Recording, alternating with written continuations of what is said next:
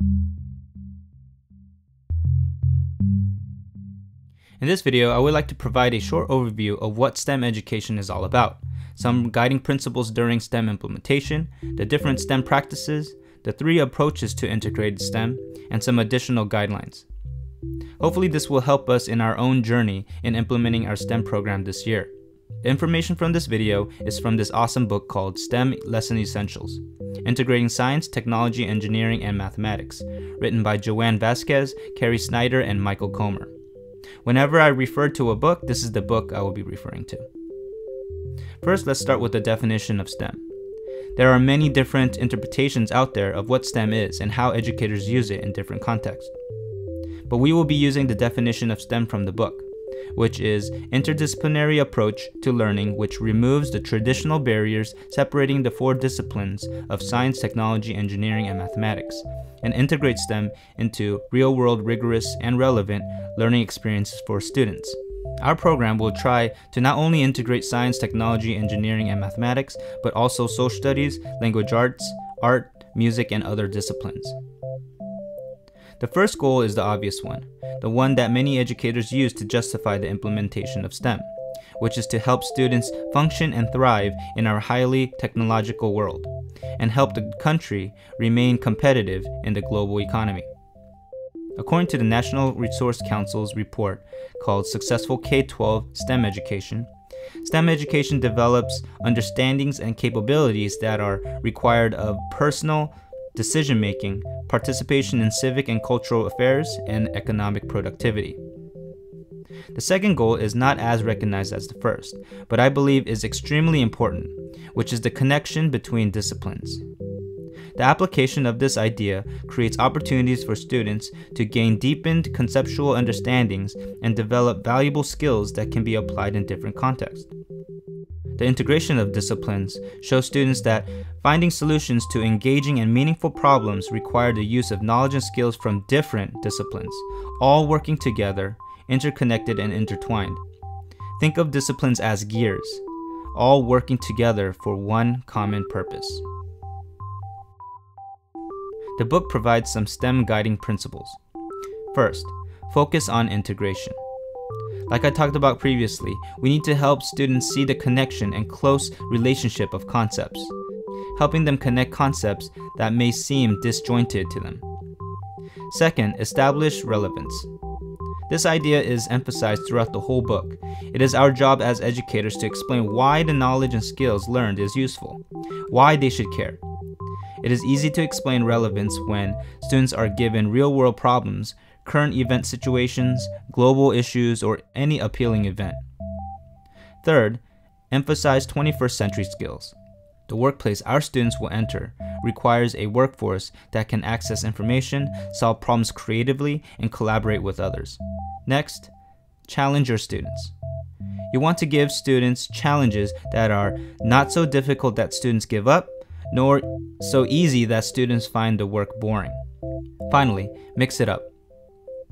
Provide learning opportunities that use problem-based approaches and project-based approaches. In problem-based approaches, students are given a problem to design creative solutions for. In project-based approaches, students are given choice in how to produce products or develop solutions that demonstrate their learning, as well as having a voice in the way they are evaluated. Now for the STEM practices. Here are the science and engineering practices from the next generation science standards. Asking questions and defining problems. Developing and using models. Planning and carrying out investigations. Analyzing and interpreting data. Using mathematics and computational thinking. Constructing explanations and designing solutions. Engaging in argument from evidence. And finally, obtaining, evaluating, and communicating information. Here are the mathematical practices that comes from the Common Core state standards.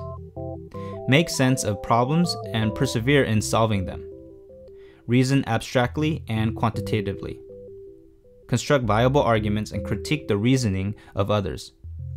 Model with mathematics. Use appropriate tools strategically. Attend to precision. Look for and make use of structure. And finally, look for and express regularity and repeated reasoning. Finally, the book also provides 4 technology practices. But before I list these practices, I want to talk about the definition of technology. The term is usually used for anything that needs to be plugged in, especially a device that is computerized. However, the National Resource Council states that technology is any modification of the natural world made to fulfill human needs or desires. So a hammer or a pencil would be examples of technology. The book categorizes technologies into 6 groups that help students understand the world they live in. They are transportation, construction, electricity, medicine, food and water, and communication. So here are the technology practices. Practice 1. Become aware of the web of technological systems on which society depends. For this practice, help students to think more broadly about technology and emphasize how technologies created by humans are here to serve our needs and desires. Practice 2. Learn how to use new technologies as they become available.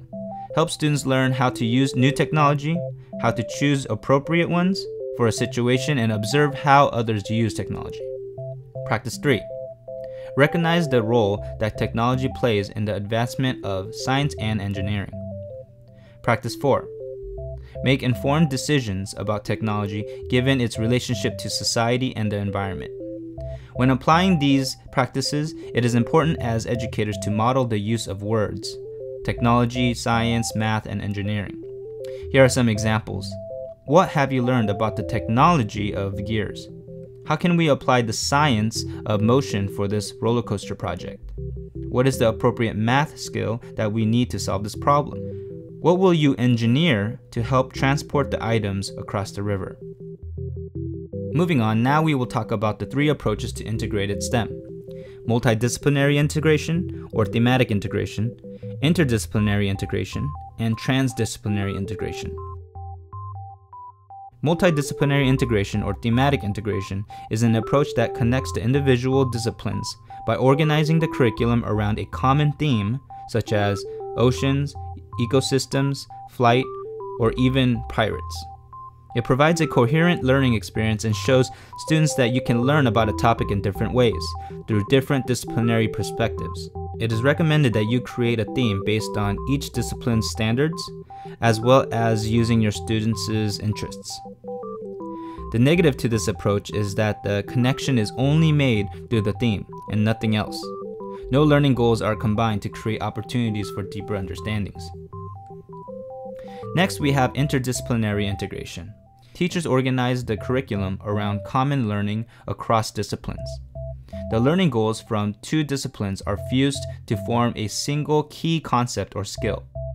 The book provides an interdisciplinary unit example of a science teacher who wants his students to have a better concept of scale, the range of sizes of planets, and the distance between them in space.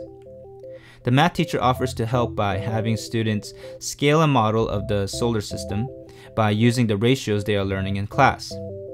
The learning goal of science focuses on the similarities and differences between planets, and the learning goal of math focuses on the ability to apply the use of ratios. Combining these learning goals forms a single key skill, which is to scale a model that helps students grasp the size of planets and the distance between planets in the solar system. This integration allows students to go past just learning about the surface features of planets, but instead get a deeper level of understanding of the solar system through size and distance scale.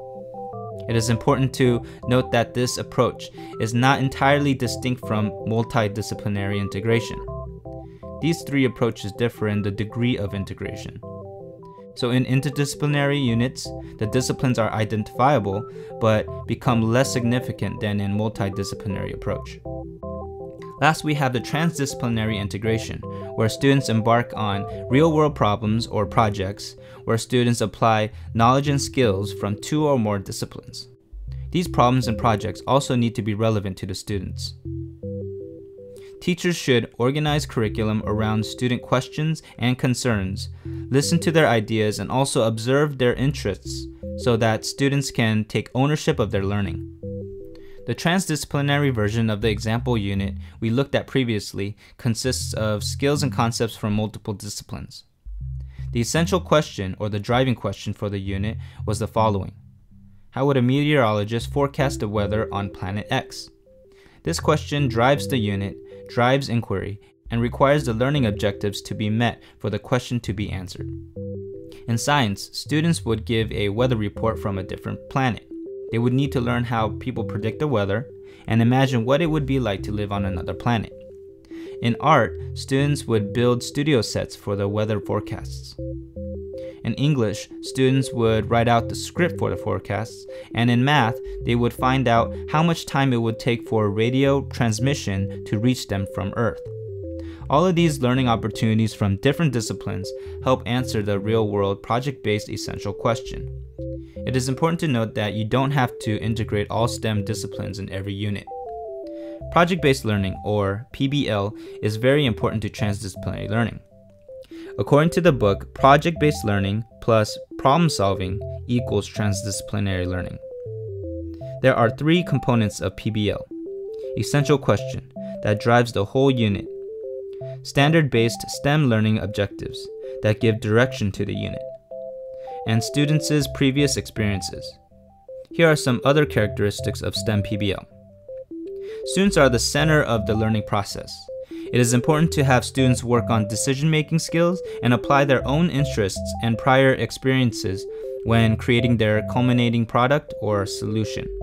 Teachers are more facilitators or coaches who help manage time and logistics. Next, the project is central to the curriculum rather than secondary. They should be broken down into manageable pieces or small tasks and conclude with a product or performance. These projects should involve ongoing and multiple types of assessment with models and rubrics that students can use as a guiding resource. And of course, there should be opportunities for reflection, feedback, and improvements on their creations. For more information on PBL, you will find links to resources in the description below. Now, how do we get started in planning a STEM lesson or unit? Here are the strategies the book provides for implementation. Identify the content standards. Identify big ideas and key concepts. Identify the essential questions or driving question. Establish what the students will know and be able to do as a result of the unit or lesson. Create multiple and ongoing assessment opportunities throughout the learning experiences. Design interdisciplinary learning activities. You will need to decide which approach to use, multi, inter, or trans, that will be most effective for the learning goals. Thanks for watching the overview. I recommend reading the STEM Lesson Essentials book for more detailed information. For links to this presentation, to STEM practices, PBL resources, and more, look in the description below.